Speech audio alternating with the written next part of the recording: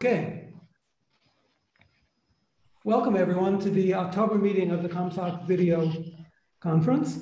Our speakers today are Jiehua Chen of TU Vienna and Conal Duddy of University College Cork. We'll be following the usual format, a 20-minute presentation with 10 minutes after that for questions, followed by a 10-minute coffee break with optional breakout rooms that you can join, and then the next presentation. I'll ask you to mute your mic during the presentations. If you have a question that you want to ask, the method is to type the word question in caps into the chat box. And we'll make sure that the speaker gets to see that at the end of the talk. I think that's pretty much it. So our first speaker is Jiehua Chen.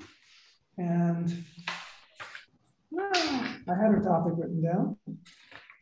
She'll be speaking on fractional matchings under preferences, stability, and optimality. It's all yours, Jiehua. Okay, thank you. Can you see my screen? Just want to make sure that everyone can see it. Can you hear me? Yes. But I think your video is gone. Now? Yes. Okay, great. So yeah, thanks for the invitation. So I'm going to talk about fractional matchings under preferences. Okay, so what are fractional matchings? Let me start with an example in time sharing scenario. For instance, when students working together to solve some exercises, or freelancers working with some different companies, or employees working together in shifts. For a concrete example, let's suppose we have here 6 nurses, A, B, C, D, G, and H. Each nurse has to accomplish a fixed amount of shifts, and each shift has to be done by exactly 2 nurses. Each nurse may find only a subset of nurses acceptable to work with each other. Specifically, we assume that this acceptability relation is symmetric, so we can use the so-called acceptability graph to model this. In this graph, we have each vertex represents a nurse, and there is an edge between 2 vertices if the corresponding 2 nurses would like to work with each other in a shift. For instance, nurse B wants to work with A and C together, but does not want to work with D, G, or H. Okay, what's more, each nurse also has cardinal preferences over the acceptable nurses. So for instance, and we use mu x to represent this cardinal preference function for nurse X. Okay, so here the higher the better. So for instance, nurse B may have value 3 to nurse A here, 3, and 1 to nurse C. So this means that nurse B prefers to work with A over with C, but as I said, she does not want to work with D or G or H together at all. And to visualize this cardinal preference function, I can just label the edges with the corresponding cardinal values. For instance, 3 here means mu B of A equals 3. Okay. So now for this specific time sharing scenario, the task is to somehow determine which 2 nurses are going to work together in a shift, taking into account the cardinal preferences of the nurses, of course. And let me just remark here, or just emphasize that the scheduling of the shifts is not important. What is important here is that I wanted to know whether we are interested in the satisfaction of the nurses here. So specifically, we want to avoid that the nurses rematch after we assign these shifts. And because this will, for instance, produce extra chaos. So specifically, we wanted to maintain some kind of stability, okay? So working in shifts can, for instance, be modeled by the so-called fractional matching. So what is a fractional matching? It is a function that assigns to each edge a value between 0 and 1 in such a way that for each nurse, so for each vertex here, the sum of the fractional values is at most 1. So for instance, if each nurse has to do at most 6 shifts, a value for an edge to have a value 1/3, this means that the 2 nurses in the edge will have to work together in 2 shifts. Okay, and so for instance, an integral matching is a special fractional matching where each edge has value either 0 or 1. So 0 means not working in any shift together, and 1 means working in all shifts together. Okay, so this green matching, for instance, indicates integral matching. So for the classical stability, so for integral matching, an integral matching is called stable if no 2 agents will form a blocking pair. So they do not want to work, so no 2 agents prefer to work with each other rather than with the agents or the nurses assigned by the matching, so in the integral sense. Now for the fractional matching, a blocking pair would mean that the 2 nurses or the 2 vertices would prefer to work more with each other because we have fractional values. Okay, so would prefer to have more fractional values towards each other.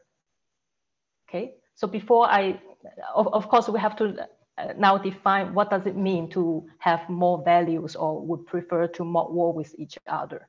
Before I go into details, let me I already said about agents. Let me just use agents to refer to the vertices or nurses in during the whole course of the talk, and I will also use edge or pairs interchangeably. Is there any questions so far? No. Okay. So indeed, I'm sorry, I hear my echo. I'm not sure whether it is my problem or. So this is Frank. Can you switch off your microphone? I don't manage to do it for you for some technical reason. Okay, sorry. Okay, so let me just continue. So there are indeed many ways to extend stability for fractional matchings in the literature. Maybe the most straightforward one would be, for instance, to just use the linear relaxation of the classical stability constraint. In this talk, we are going to see 2 more interesting ones, ordinal stability and cardinal stability. So for ordinal stability, only focus on the ordinal part of the cardinal preferences. So it requires that for each 2 agents, X and Y, at least one of them has to be fully matched to the edges or pairs that are better or equal to this specific pair. So here fully matched means that summing up the fractional values, it must be 1. So one of these agents has to be at least 1. And better than or equal relation between 2 edges are simply derived from the cardinal preferences. Okay, so this is for your, so this is the formal definition. Okay, so intuitively, if an edge or if 2 agents, X and Y, do not satisfy these 2 constraints, neither of these constraints, this means that X and Y would prefer to work more with each other, so increase their mutual fractional values for this specific pair by possibly decreasing some of the fractional values of the edges that are worse. Okay. For cardinal stability, so there's another concept called cardinal stability. Cardinal stability assumes that each agent has a linear utility. So the linear utility is defined as the sum of the fractional values weighted by the cardinal preferences. Okay, this is the utility, for instance, for agent X, and this is the utility for agent Y. And it requires that at least one of the agents for each pair must have a utility that is at least as large as the cardinal preference of the agent towards the pair. Okay, so intuitively, this may be a bit more relaxed in the sense that suppose X has a very strong preference against or towards another agent, let's say Z, with, for instance, value 10, then having a fractional value for X and Z with, for instance, 110 would be already enough. Yeah, so this would be equivalent to having for instance, a fractional value between X and Y for, I don't know, 1. Yeah, so if X does not have a very strong preference over this pair. Okay, so I think this is to better understand these two concepts. Let's look back our example again. You may first of all, you may ask yourself, why do we bother to look at a fractional matching? So why don't we just use integral matching? First of all, fractional matchings give us more flexibility. For instance, we can maybe share with other partners, so we can have more partners. This is one thing. And the other thing is that you may recall that integral stable matching does not always exist. So for our example, for instance, if you look at this green integral matching, you can see that it is not stable. For instance, A and C may form a blocking pair. So C prefers A over its partner, D, and as well for A. Okay, so indeed, this example does not have any integral matching, which is stable. But if we relax ourselves to have fractional matchings, then the situation changes. So look at this red matching, for instance. It is a half integral matching. So for the dashed red edges represent a half 0.5 value, and the solid edge is has value 1. Okay, so it is a half integral matching. So what about the utilities? So these are the derived utilities for each agent. For instance, for agent C here, this lower part, it is 3 times half plus 1 times half. So it is 2. Okay, so for this, for instance, this integral half integral matching, it is cardinally stable. Okay, so if you look at this edge again, the utility of this agent is 2, and it is larger or equal to the cardinal preference here 2, and the same for for A as well. So you can check, or you can just believe me that this half integral matching is cardinally stable. What do we know more about this half integral matching? Well, every agent is fully matched. So everyone is quite happy because he works, is fully matched. And the social welfare, which is defined as the sum of the utilities, is 11. And this is the maximum that you can get. If you look at the weighted matching, so each edge has weight, which is the sum of the cardinal preferences. Actually, the maximum weight matching has also this value, so 11. Okay, so what about the ordinal stability? Unfortunately, this half integral matching is not ordinally stable. So the reason is that if you look at this edge D and G, okay, so for your convenience, this is the definition of being an ordinally stable matching. This edge D and G form an ordinally blocking pair. Okay, so remember for agent D, for instance, if you sum up all the matching values that are better than or equal to this edge, only this edge, so it is half, so it is smaller than 1. And this is the case for the other agent. So none of the term is satisfied, so it is not ordinally stable. Now the question is, you may ask whether there exists an ordinally stable matching for this example. Yes, there exists. For instance, this blue matching. And this matching is half integral, and it is ordinally stable and cardinally stable.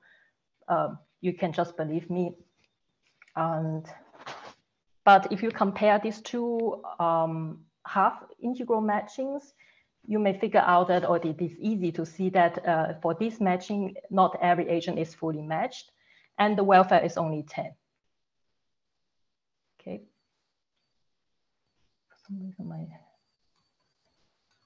Okay.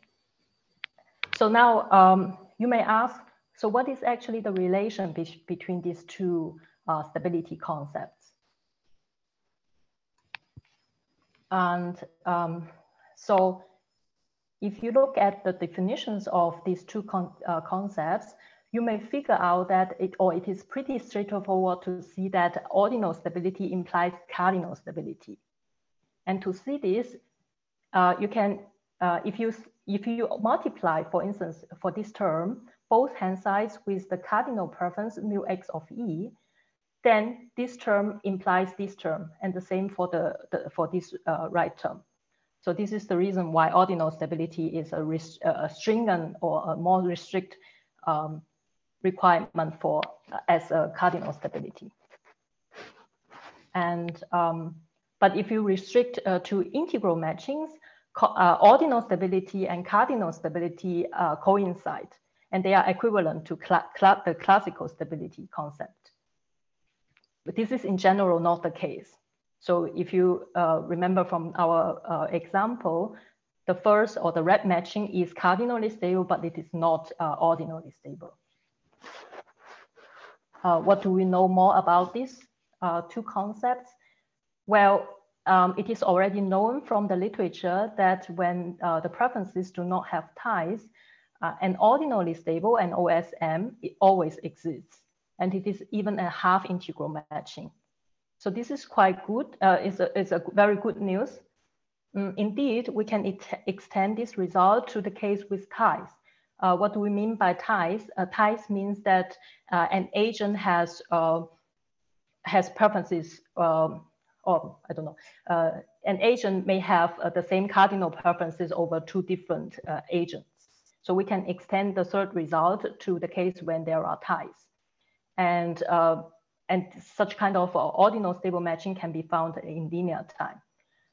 So this is actually a very good news in the sense that if you remember for the integral stable matching, first of all, we do not always have so there is not always an integral and stable matching, and finding one is actually NP complete. And if we relax to fractional matchings, and ordinal stable matchings always exist, and we can find them in linear time, and because of the first result, and it is also a cardinal stable matching. Now the question is that, okay, this is already, or this is not, maybe not a question. Now we may ask ourselves, or you can look at or if you look at our example again, you see that ordinal stable matchings or cardinal stable matchings may not be unique. So now to compare these two different concepts, we look a bit more into the optimization variance. So we can, we look at specifically two optimization problems. The first problem aims at maximizing the social welfare, so the sum of the utility. Specifically, we wanted to know, for instance, for ordinal stability, whether there exists an ordinal stable matching, OSM, with utility, sum of utilities at least gamma. And for the second optimization problem, we wanted to know, for instance, whether there exists an ordinal stable matching, an OSM, with at least tau fully matched agents. And we can analogously define the problems for cardinal stability and for the marriage case. And marriage here means that the underlying acceptability graph is bipartite. Okay, so let me just remark there that the cardinal maximizing social welfare has been introduced by Kahagiannis in their EC paper in 2019. And the problem of maximizing the number of fully matched agents is inspired by the work of Menlove et al., where they studied the problem of finding a stable matching with ties with maximum cardinality. Okay, so a little bit about more about the related work. First of all, fractional matchings is a generalization of the random matching, where each agent must be fully matched. So random matching is a fractional matching where each agent is fully matched. And a mixed matching is a fractional matching, or a fractional matching is a mixed matching if it can be rewritten as a linear combination of integral matchings.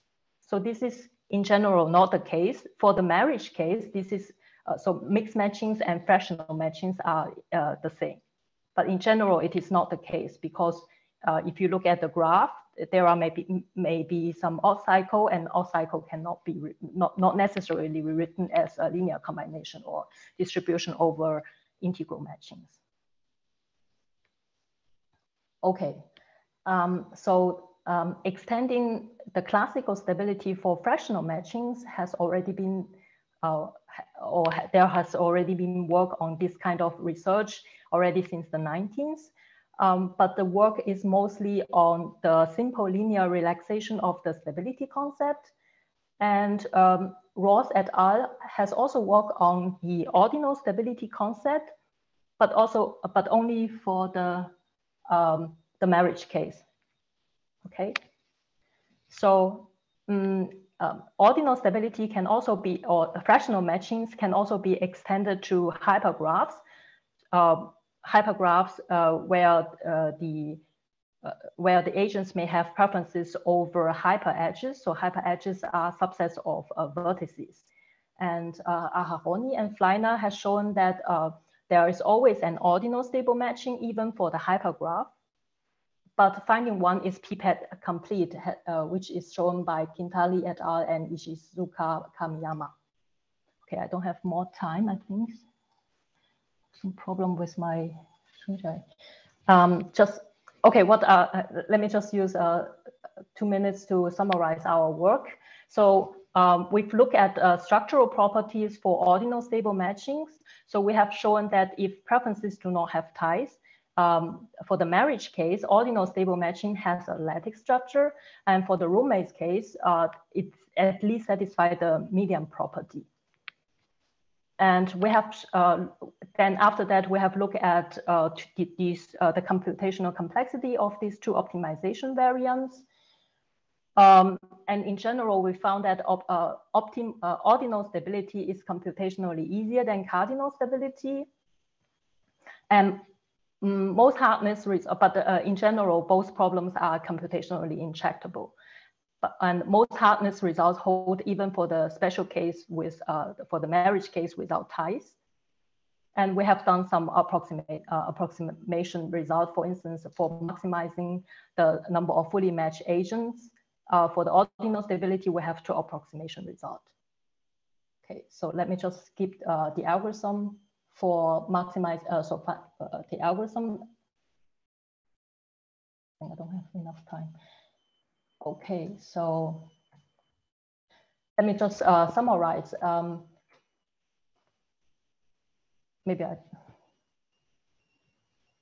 As a follow-up, or potential follow-up for our work, we will be interested in the parameterized complexity for our problems. For instance, for parameters that characterize or specify the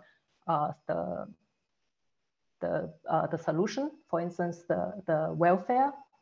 And we will also be interested in whether we will obtain some tractability results for the when the preferences have some special structures, for instance, single picness or Euclidean preferences. Okay, thank you. Okay, thank you, Jiehua. Shall we all unmute our mics and give a round of applause?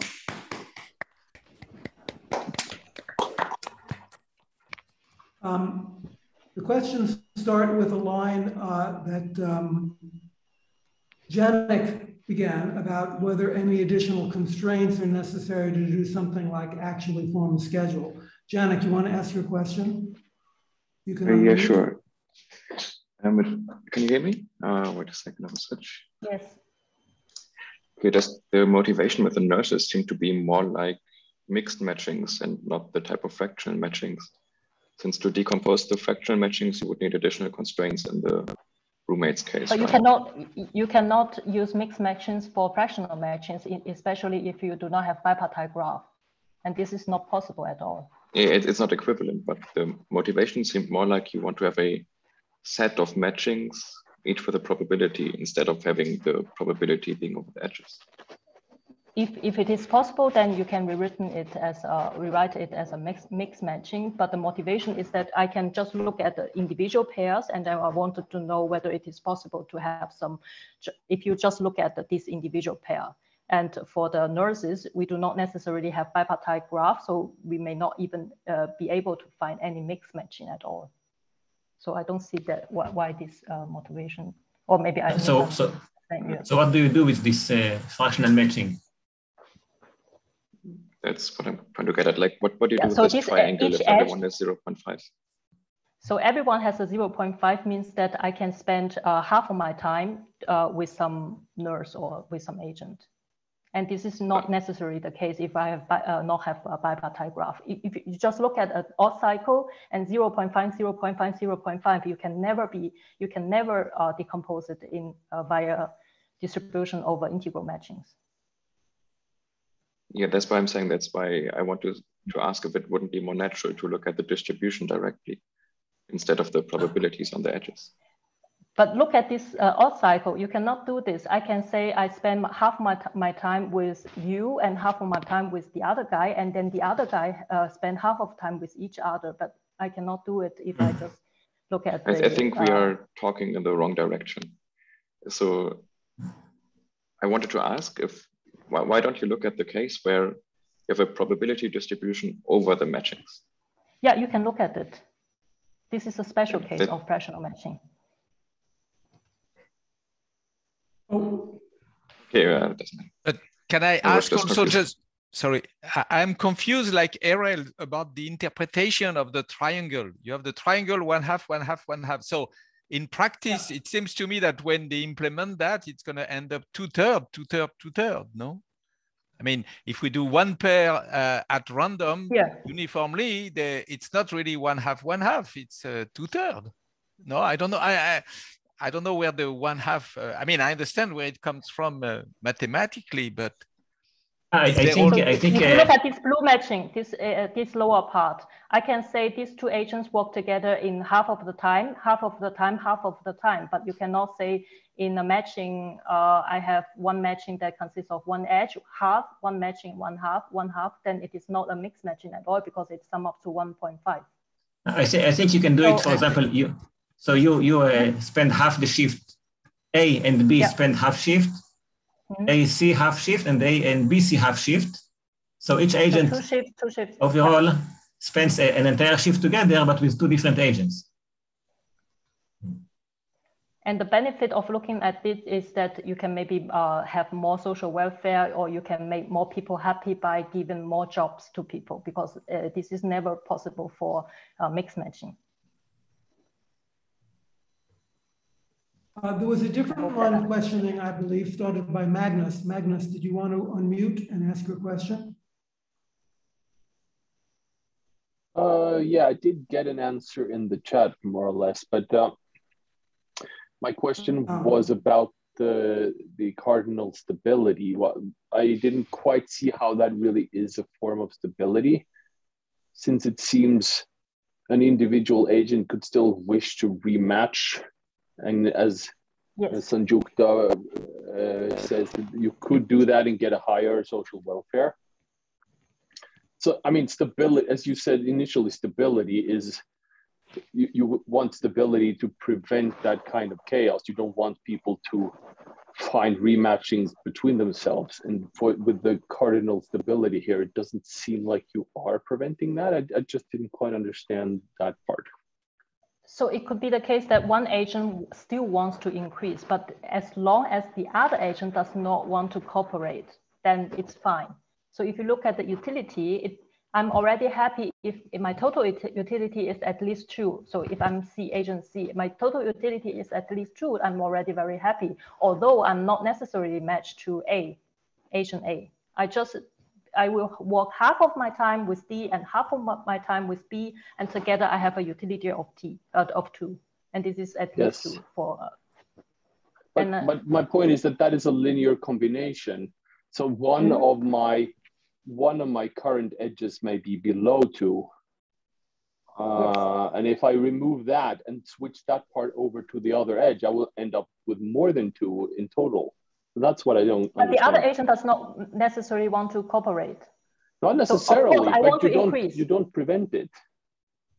But this is the case for stability as well. For stability is also, I may want to be totally matched with, so I may prefer some other guy, but if the other guy does not want to deviate, then that's still stable. Yes, absolutely. So but that isn't, I just didn't see that in the criterion. Because you say that for one, or I may just be misunderstanding.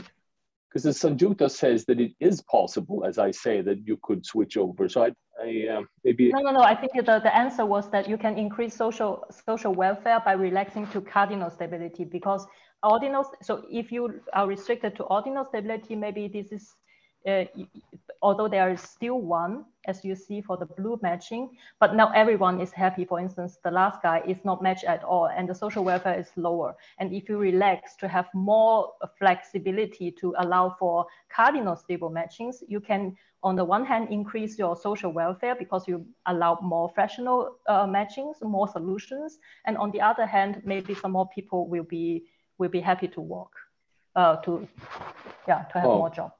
Yeah, okay. Yeah, it seems there was a misunderstanding. It might not be possible, it says, but the fact that it might not be is not really a guarantee, though. So I just, let's say that both agents have a current utility that is at least as high as their value for the edge, but both of them also have one edge with a small fraction that is lower than their current utility.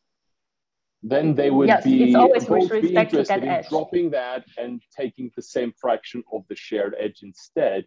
They would get a higher utility, and they have then broken this so-called stability, unless I'm misunderstanding. That would make may I add something? Unstable. Yes. So may I add something here just to clarify? So the notion of cardinal stability says that you either abandon your fractional allocation and you match with somebody deterministically, so to speak. So if you and I prefer our match to our fractional allocation, we match to each other, but we don't, reallocate probabilities. So basically, you're allocated something in expectation, let's say fractionally. I'm allocated something fractionally. We can abandon that and form a blocking pair, the two of us. And this is prevented. This is what shouldn't happen if you have a fractionally stable match. Yes, I see. Because the application here wasn't probabilistic. It was time slots. So that's what made it confusing to me. But if it's probability, I understand. That's the definition of previous discussion. But the previous discussion here was specifically that it was not about probabilities, that it was not mixed matching. So there seems to be a conflict there then. Yeah, maybe I would say probability might be a bit tricky to define it as probabilities. I mean, effectively, you can think of them as probabilities. The only problem is that then it would have to be that you get ex-ante stability. So you have to, because when you realize the probabilities, let's say in the bipartite case where you can decompose, the problem is that you don't guarantee against what happens exposed. It's only an ex-ante stability notion. So I wouldn't necessarily call it probabilities. I think call it fractions probably better. Sure. But the point is that you safeguard against deviations of people, like people against each other, just a pair of people matching to each other, basically. Yes. But if we look at the application here, which was essentially not fractions of matching in that sense, but the number of hours, which is a fraction of the total time, then you're not preventing people from rescheduling a certain fraction of their time rather than abandoning the entire thing. So that's entirely that is true. Yeah, that is true. But what I would say is that what you're suggesting is more like a core outcome, which is more demanding than a stable outcome. So you want to safeguard against maybe more complicated coalitions that you just maybe use just fractions here and reschedule fractions. So yeah, it's not the same notion, but I see what you mean. Yeah, I see what you're saying. So let me just remark, if you look at maximum welfare's cardinal stable matching, for instance, you cannot just say, I want to reschedule, because if you reschedule, then some other guy's welfare will be, or utility will be decreased. You can Yes, build yes. on top of all kinds of cardinal stable matching. You can find one which is optimal. For instance, maximum welfare or the number of fully matched agents is maximized. I just meant. And this is also the metric motivation where we look at more requirements. Yes.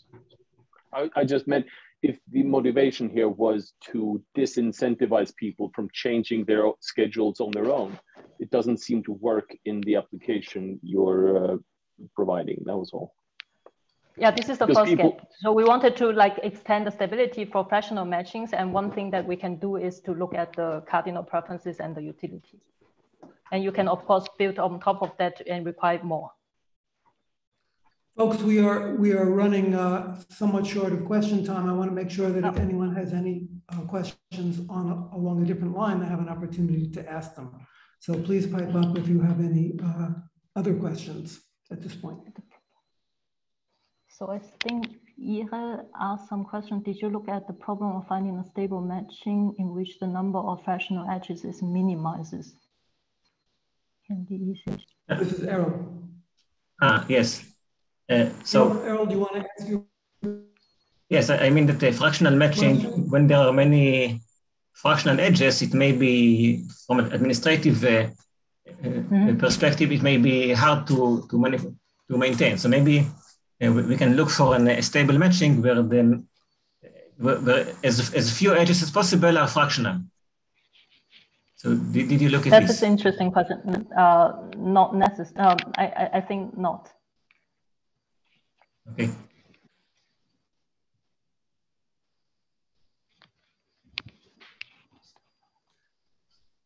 Okay, everybody, I guess it's time to move on to our official break. So this is 10 minutes during which you can us in one of the breakout rooms that Dominic will be organizing, and we'll reassemble in about 10 minutes.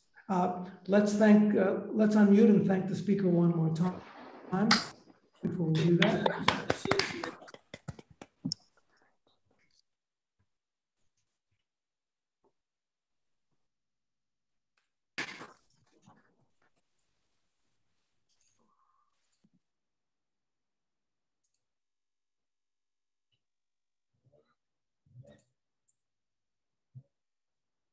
Restart.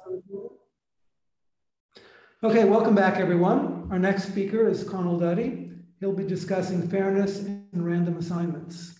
So Conal, share your screen whenever you're ready. Okay, yeah.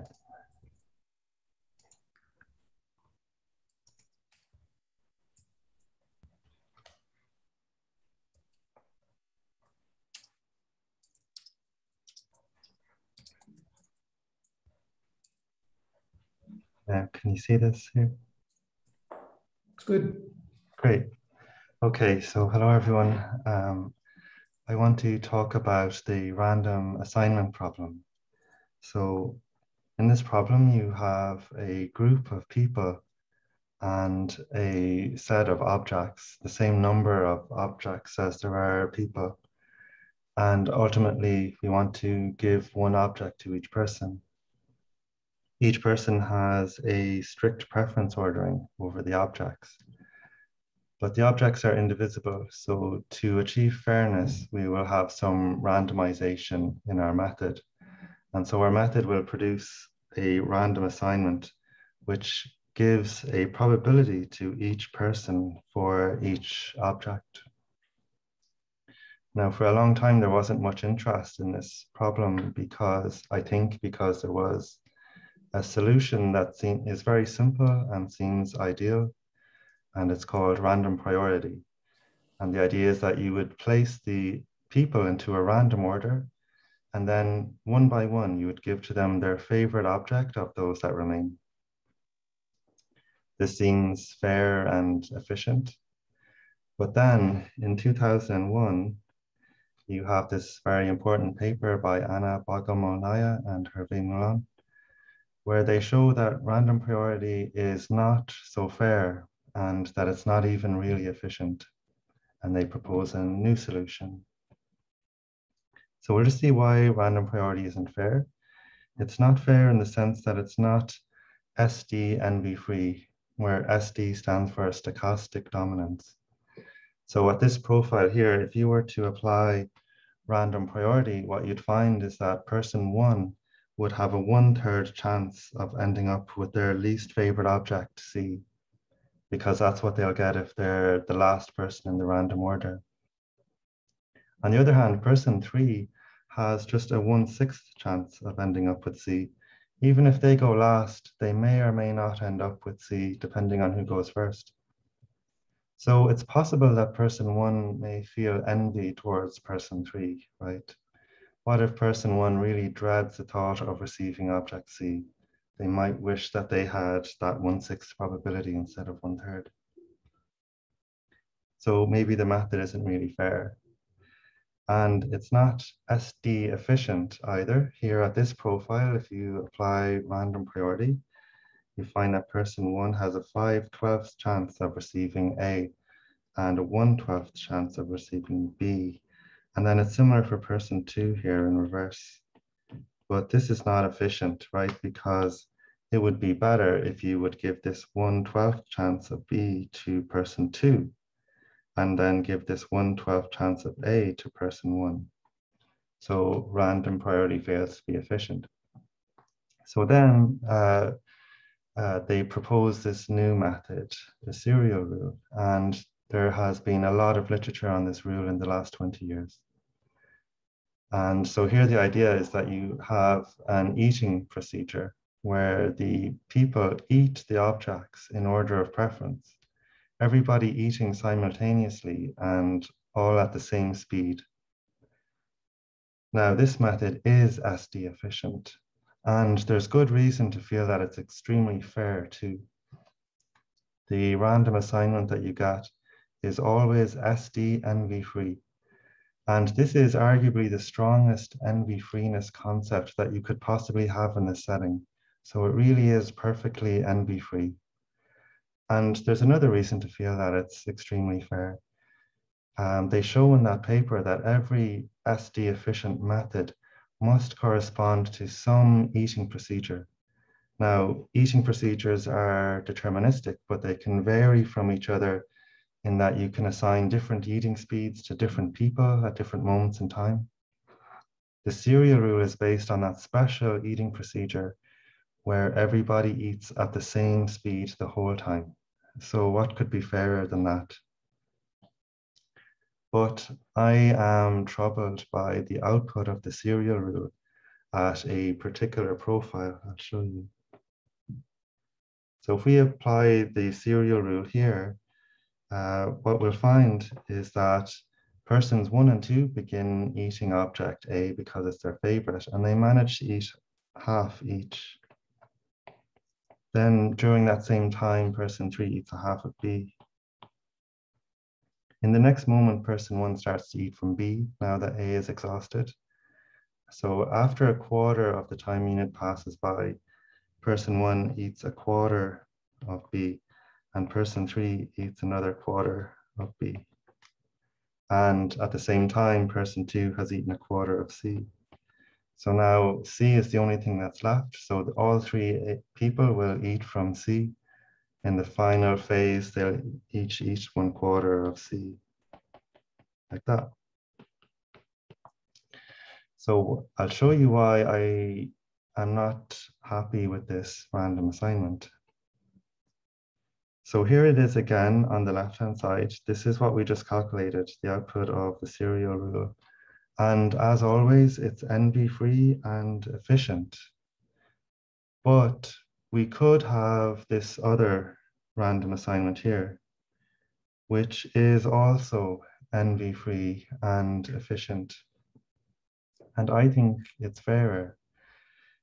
We give a probability of a half to each person for their favorite and a half to each person for their second favorite. To underline why I feel this is fairer, just imagine that we begin with this random assignment and then we move instead to the output of the serial rule. What we would be doing is taking a quarter of probability away from the second favorite of person 3 and moving that up to that person's favorite object. But then by equal measure, we must take a quarter of probability away from the second favorite of person 1 and move that down to their least favorite object, how can we justify doing this? It seems unfair. So this motivates a new fairness concept different from no envy. Now in the literature, there is another fairness idea. There's a paper from 2018 by Christian Bastek. Here we have the idea of the SD core from equal division.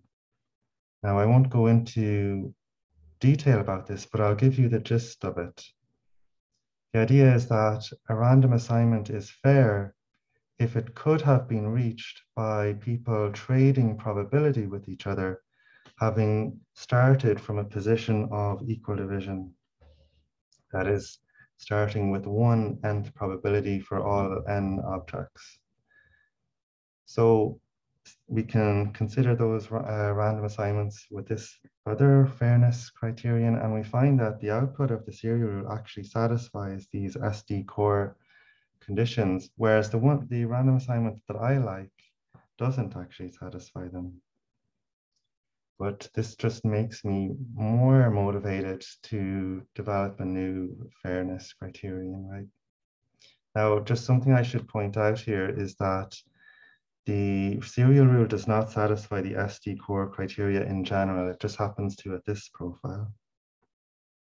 In fact, Bastek shows in one of its results that when a group of 4 people, SD envy freeness and these SD core conditions are incompatible.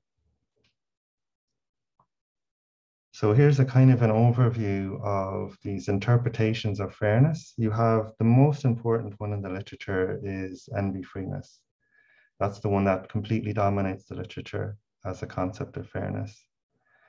And then you have this newer one, the core criteria.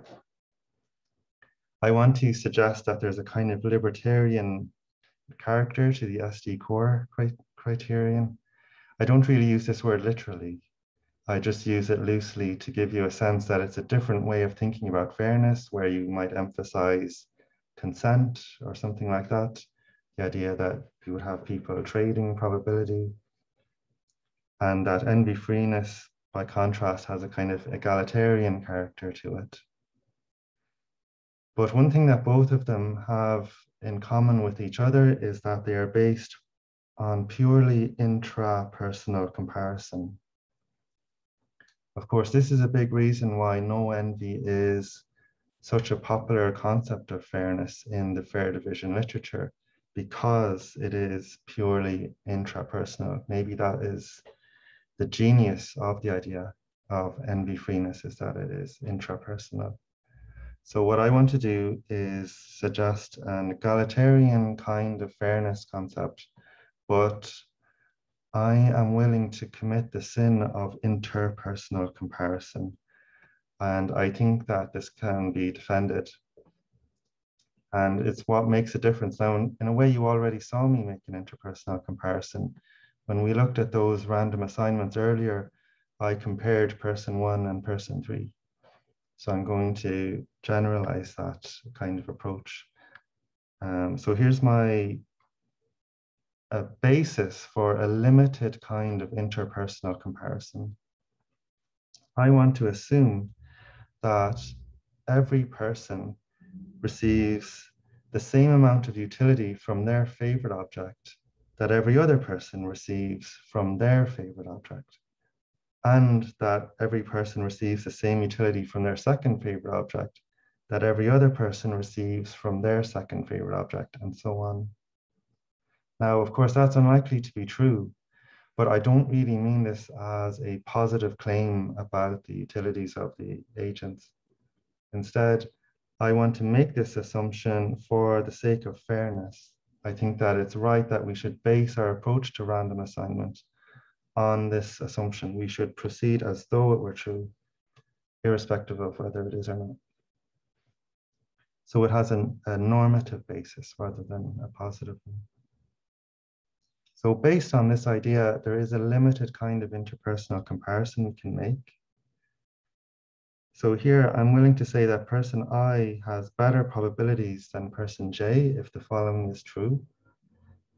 if person I's probability of receiving something from their top K is at least as great as person J's probability of receiving something from their top K for all values of K. And if that's strict, sorry, if that inequality is strict for at least one of those values of K. So in that case, I will say that I has better probabilities than J does. And that's how I will denote that. So then this kind of comparison, limited as it is, it allows us to formulate a kind of max-min egalitarian principle. So I will say that a random assignment P is inegalitarian if there is some other random assignment P prime, such that at P prime, everybody has better probabilities than some person J has at P, right? And this, when I say everybody, that includes J, individual J himself. Okay, so the idea is that at random assignment P, we are failing to maximize the well-being of the worst off person. So it's inegalitarian. So our egalitarian principle then says that we should never have an inegalitarian random assignment as our output. We've already seen that the serial rule violates this principle. We saw that in this example. So on the right, we see that all three people have better probabilities than person one has at the random assignment on the left. Okay, so there's a more general kind of result here that I have. So this is like a key result about this egalitarian principle, that when you have a group of 5 people or more, SD-NV freeness is incompatible with the egalitarian principle. So what this means then is that we must develop a new rule for random assignment different from the serial rule if we want to satisfy this egalitarian principle. So to help me to do that, I'm going to talk about a paper from 2015 by Anna Bogomolaya. Let me first give you some context for that paper. So the classic form of the random assignment problem has agents with strict preference orderings. But you might be interested in a variation of that problem in which people have weak preferences. And so in 2005, you have this paper by Kata and Sethuraman, where they extend the serial rule to the case of weak preferences. It turns out to be quite tricky. They have to develop a kind of complicated algorithm that involves multiple max flow network problems in order to get their random assignment. Then in 2015, Anna Bogomolaya takes a different approach to the same question. She shows that the serial rule can be defined in a way that doesn't involve an algorithm. The serial rule maximizes a special kind of Lexi-min order over random assignments, and I'll explain that in a minute. That Lexi-min order over random assignments can be easily extended to weak preferences. And so this gives you a more elegant, simpler way of generalizing the serial rule to larger preference domains. What I want to do here is suggest a different Lexi-min order over random assignments. Okay, so I'm going to try and explain the original Lexi-min order from that 2015 paper. Okay, so here we have 2 random assignments on the left-hand side, and we want to compare these against each other. We want to rank them according to this Lexi-min principle. In order to help us do that, we construct a special table for each random assignment. The special table just shows the same probabilities, but in a kind of cumulative form. So like in this second row, you're seeing each person's probability of receiving something from their top two. And in the third row, each person's probability of receiving something from their top three. These tables make it easier for us to apply the Lexeman order from that paper. So once we've constructed these two tables, all we have to do is find the lowest number in each table. And whichever one has the greatest lowest number wins. Okay, so in the first table, the lowest number is 1/2. And in the other table, the lowest number also is 1/2, so it's a tie. To break the tie, we just look to see what's the next lowest number in each table and we compare those. So here we have a 1/2 again, and also a 1/2 here, so it's still a tie. So we'll just look to next lowest number again. Here we find it's 3/4, and here it's 1/2. Well, 3/4 beats 1/2. And so that means that this random assignment is the winning one. And sure enough, the output of the serial rule will always win in this kind of comparison. That's the central point of that paper, or one of those key points. So I want to suggest a different Lexeman order over these random assignments. So here we have the same two random assignments, but this time what we're going to do is compare the tables by focusing on one row at a time. So we begin by only looking at the first row of each table, and we identify the lowest number in each first row. So here we have 1/2, and here a 1/2 as well. So it's a tie in the first round. So this time we break the tie by moving our attention to the second row of each table and identifying the lowest number in the second row. So here we have 3/4, and here we have 1. So this time 1 beats 3/4. So the random assignment that I like is the winning one this time. Maybe you can see how you would have continued this sort of comparison if it had been a tie, right? So in general, the idea is that if you have a tie in the second row, you would go on to the third row, you compare lowest numbers in the third row. If it's still a tie, you'd go on to the fourth row and compare lowest numbers in the fourth row. If you go down through all of the rows and find the same lowest number every time, then you would return in the end to the first row again, and this time compare second lowest numbers. And you'd move your way down the rows comparing second lowest numbers. If you find the same second lowest number in every row, you would return to the first row again, now comparing third lowest numbers. You stop the moment that you find a difference, right? As soon as you find two different numbers, then the comparison is resolved. So my proposal for this rule is that we should maximize this other Lexeman order. So this is just meant as a kind of quick summary of the difference between the two Lexeman orders. With the serial rule, the idea is that you can simply list out all the numbers in the table. And you can do that for another table and then compare the two lists of numbers by the Lexeman principle. Whereas what I'm suggesting instead is you would take the table and you could write each row in a non-descending order from left to right. And then after you had done that, you would begin comparing numbers beginning up here. And if you have a tie, you would make your way down through this first column. And if you have ties all the way down, you would move to the second column and work down through that one, and so on. Okay, so that's the idea for a different method of random assignment. So I'll stop there. Okay, thanks very much.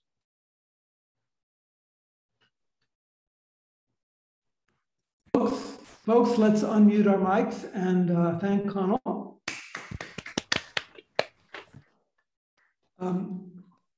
Let's see, we have a question from Ulla that I think may have been in effect addressed. Ulla, why don't you unmute and tell me?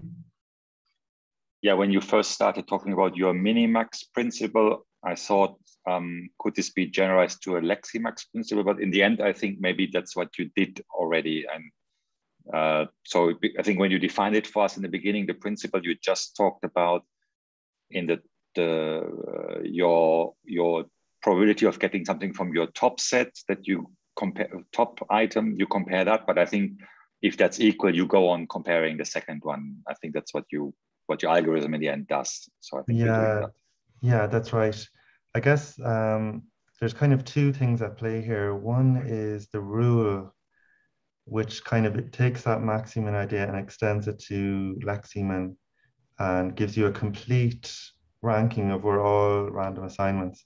But then there's the more cautious criterion that I set out, the egalitarian criterion, which is more conservative and only is just a kind of max-min kind of principle, and it's not even based on a complete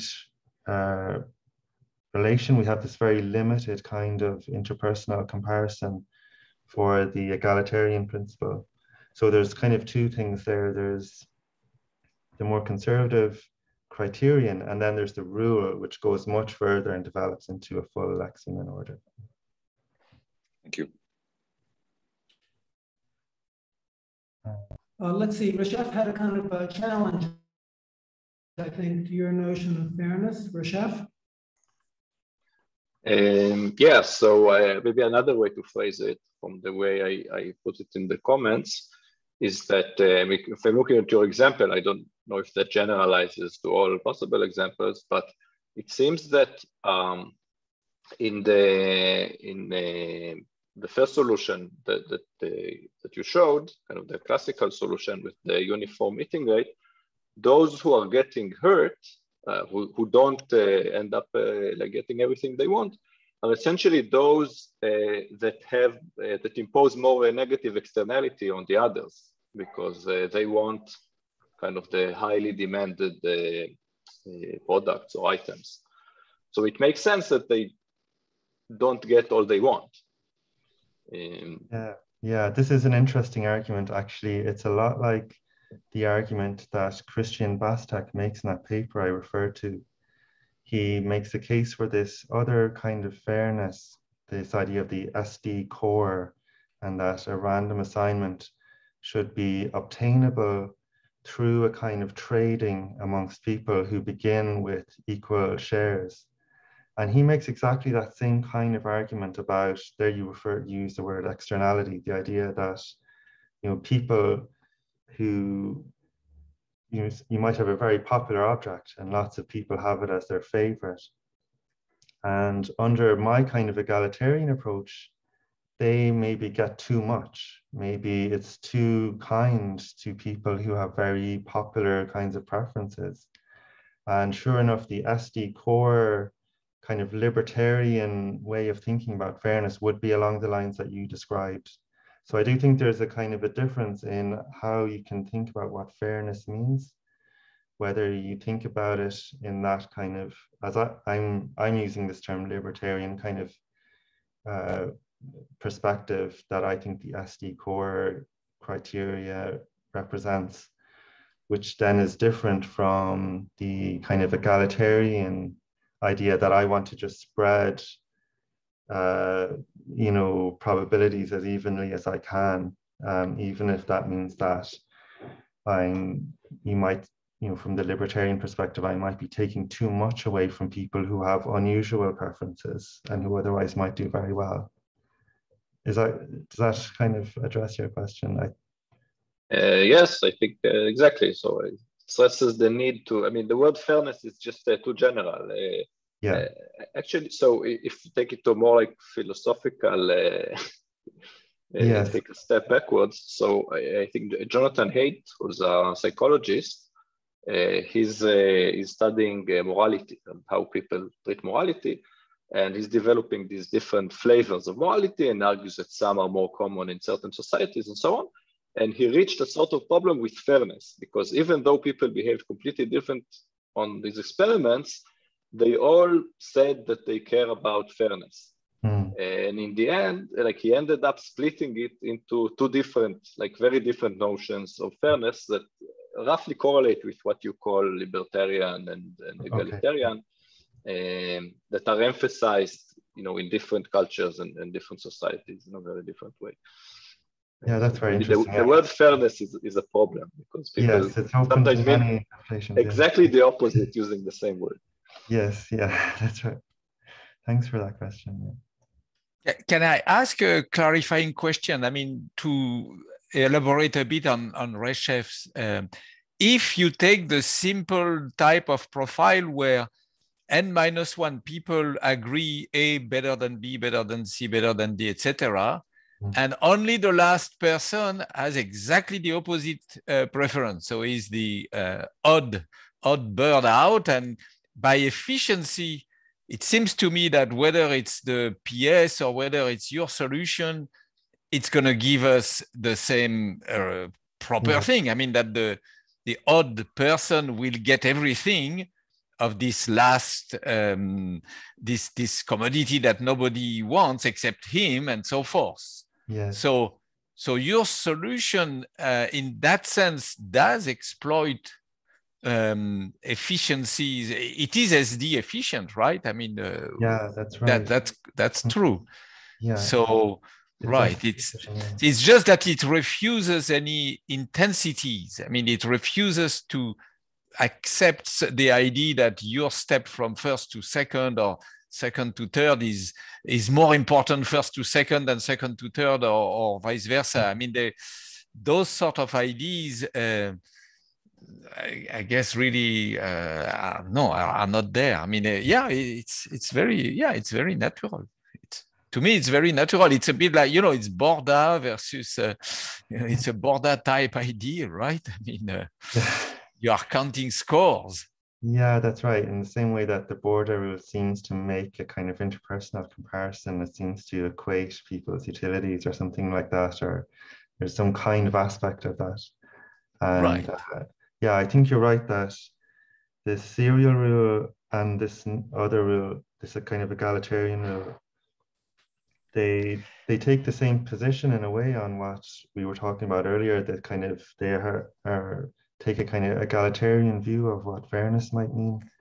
But the serial rule is, I think, because it's based on the no envy idea, it's based on a kind of pure intrapersonal view of the well-being of the agents, maybe.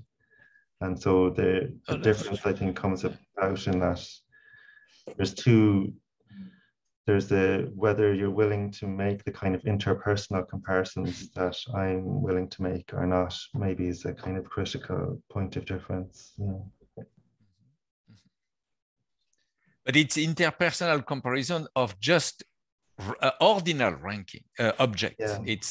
There is no cardinal utility anywhere, right? I mean, that's right. Yeah, so I'll say I'm willing to say everybody gets the same utility from their favorite thing. Everyone gets the same utility from their second favorite thing. But I don't say anything about how much more utility they get from their favorite than their second favorite. So I don't say anything about, you know, the gaps between first and second, just that there's equality across these ranks. Right. Yeah. Right. Oh, Harris nice. had a somewhat different line of questioning. Harris, did you want to pipe up? Sorry, it's very late here. It's almost 1:30. So I just wanted to ask about whether the rule is weak SD strategy proof. I don't think it would have any strategy proofness properties at all. Not even weak strategy proof which PS holds? Oh, right. So does that mean that you can obtain something that is like stochastically dominant over your original probabilities? Yes.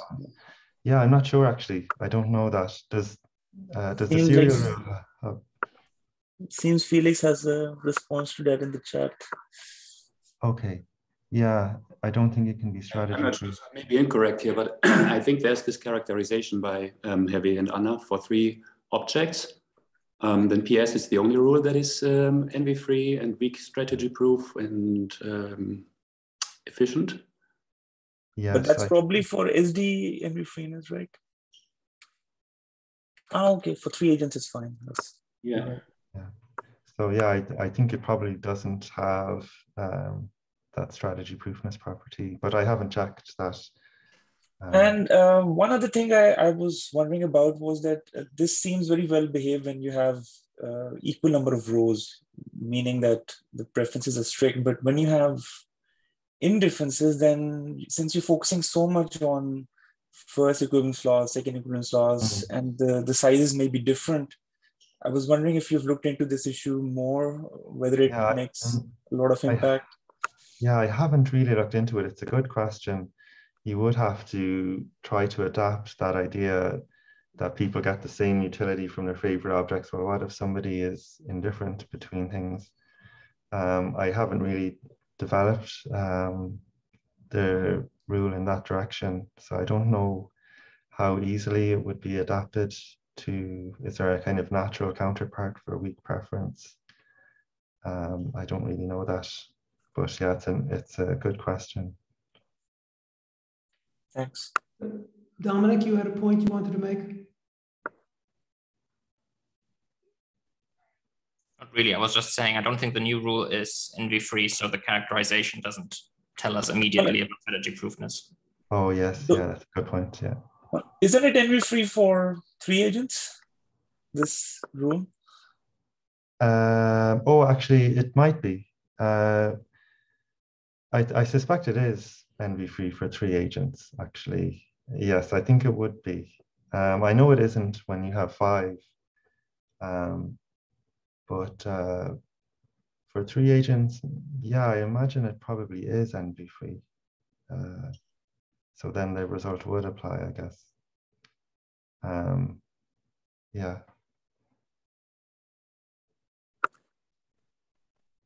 It doesn't seem, sorry.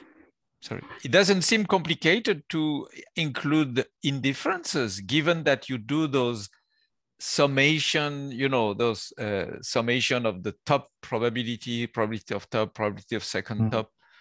It's just that computationally, it may be tricky, I think. I would be optimistic about that, because that was the whole idea originally when Anna Bogomolnaya developed this idea of the Leximan order of random assignments. The whole idea was that it makes it actually quite easy to extend to weak preference. So I would be optimistic that it could be extended easily to weak preference in a similar way. I think computationally, you can easily do it via linear programming and most likely through network flows as well. Yeah. Can your current rule without ties be computed more easily than via linear programs? Well, I actually did come up with a kind of an algorithm for it, which is, it's based on the one that Kata and Saturaman had for their serial rule, which is where you have a series of max flow network problems, and you have to go through a whole lot of them, but in the end you get the solution. And it seems like it's a fairly natural kind of process in a way. It's not, but I don't know very much, to be honest, about algorithms and computation, but that max flow kind of algorithm seems like a natural fit for calculating that kind of random assignment. We have time for perhaps one more question, if there is any.